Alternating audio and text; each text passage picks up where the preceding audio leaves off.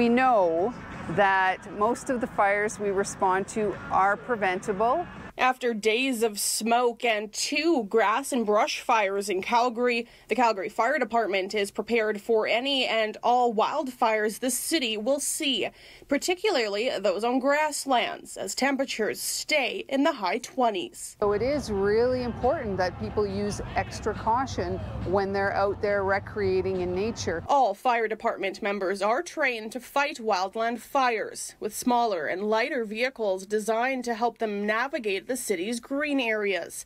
They also have specific tools designed for grassy areas. We have special fire brooms that we soak in water during grass fire season and bring those along on any grass fires, and it's basically sweeping to put the fire out as long as it's a safe environment and there isn't like large flames. This charred area is what's left after a fire went through this area Monday afternoon. In between the mix of the burnt and the char, a lot of green on the trees, showing that you don't need dry and brittle conditions for a grass or brush fire to start. Even these leaves I found on the ground, green on one side, and on the other side, you can see the effects of the smoke. With the right amount of heat, anything will burn.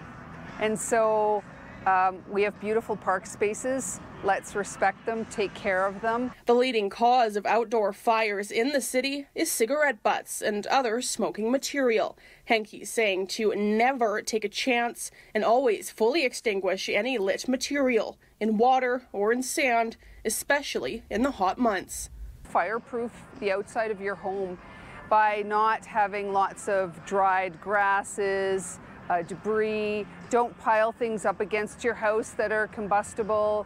Have a clean, clear yard. In Calgary, Jillian Code, City News.